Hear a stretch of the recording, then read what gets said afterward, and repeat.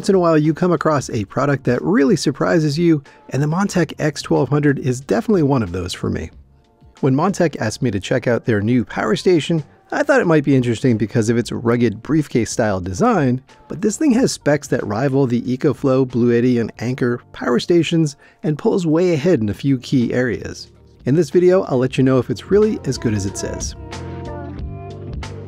The X1200 has a 1,280 watt-hour LFP battery with 2,000 watt inverter, 360 watts of regulated 12-volt output, 6 high-power USB ports, 1,200 watts of solar input, and a 1,000 watt wall charger, all packaged into a beefy briefcase-style enclosure that's built to handle a lot of abuse. They also sell expansion batteries to scale this up to 5 kilowatt hours of storage. There's another version of this with a 2 kilowatt hour NMC battery in the same size case. It has slightly less powerful specs, and I won't be covering it in this video. This weighs 34 pounds and is definitely a bigger size suitcase, but the handle makes it very easy to carry one-handed. In the box you get an AC wall charging cable, car charging cable, and MC4 to aviation adapter for solar charging. It has a 2-year warranty and will be on Indiegogo starting at $849. Normally I avoid crowdfunding projects, but this is from an established company, so it's a bit less risky, and it seems more like a pre-sale event that everyone does these days. I'll include links in the description if you're interested. Let me run down the key features that really set this apart. First off, the rugged briefcase-style design is very unique and great for taking it to environments where things might get a little wet and muddy, whether it's overlanding, taking this on a boat, or powering you through a natural disaster. It's not IP waterproof rated, but it's certainly able to handle the elements much better than any other power station I've seen. I really like the overall design with the display on top near the handle, AC outputs on one side, and wall charging USB and DC outputs on the other side, both behind latch doors with weather seals. The power button's on the right side of the unit and has a clicky metal button. You can also stand it on end and use it that way, which might be perfect in a truck.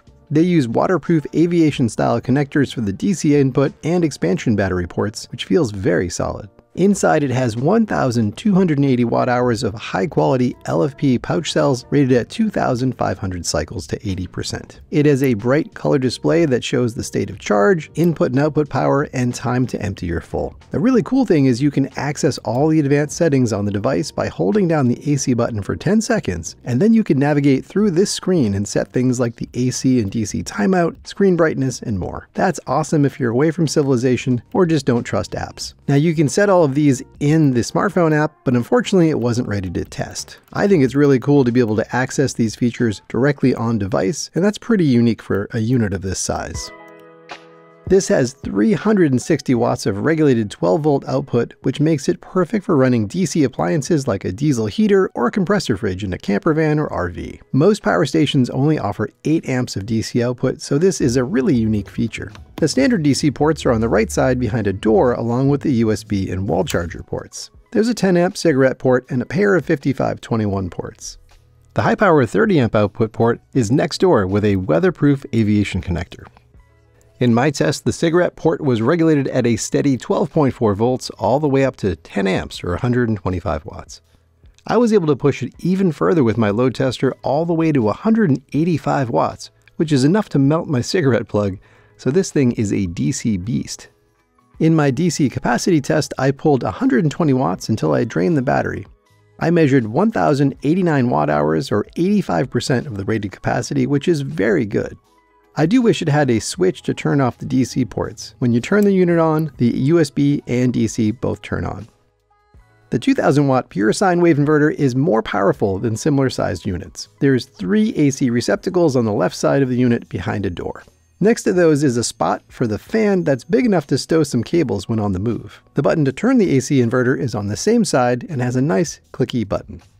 To put the AC output to the test, I plugged in a space heater and heat gun and pulled its rated 2,000 watts for a full 20 minutes with no problems. Now fans were fairly loud at 51 decibels at full output, but when running smaller loads, the fans were as quiet as 33 decibels. I wanted to see how much surge power it could handle, so I cranked up the heat gun to 2,500 watts and it ran that for 30 seconds. I then bumped it up to 2700 watts and it ran that for 10 seconds before overloading, so this has plenty of headroom, but that 4000 watt surge rating is probably for less than a second.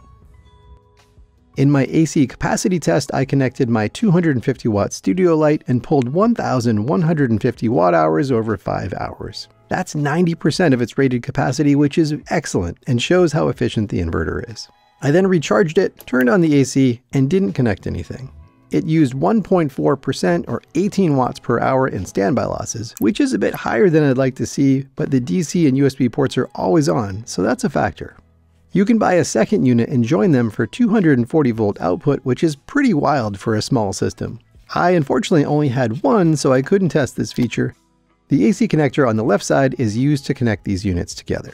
This also has an ultra-fast UPS feature, so you can connect essential loads up to 1800 watts, and when the grid goes down, it will switch over from wall power in just 10 milliseconds. And that's really quick compared to the 20 to 30 millisecond speed in other power stations. There's 6 USB ports, including 2 100 watt and 2 65 watt high power USB-C ports, and a pair of quick charge 3.0 USB-A ports that output up to 24 watts. I plugged in 2 EcoFlow power banks that charged at 100 watts each, and then added my Anker 737 and iPad Pro and pulled more than 275 watts from the USB ports, which is very impressive. Let's talk about charging next. There's an integrated wall charger on the right side of the unit. Just plug the included cable into the wall and it recharges at a very steady 1000 watts. I was able to charge this from 0 to 100% in just 1 hour and 18 minutes. When charging at full speed, it was extremely quiet at just 37 decibels at 1 meter, which is pretty much silent. The included car charger connects to the DC input on the front, and it has a very heavy-duty cable and connector.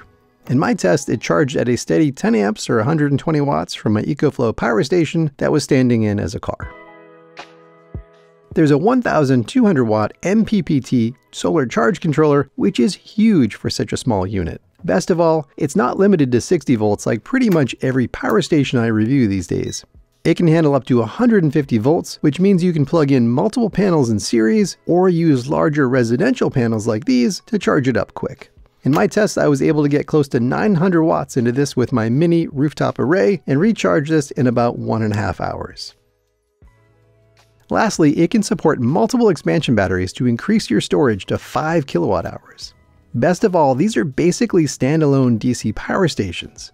Each battery is pretty much the same as the X1200, but without the AC inverter, and a slightly less powerful wall charger. It includes the same USB outputs as the main unit, 30 amps of regulated DC output, but no cigarette port, a 600 watt wall charger, 800 watts of solar charging, and 100 watts of car charging. Because it doesn't have an inverter, the battery is smaller overall.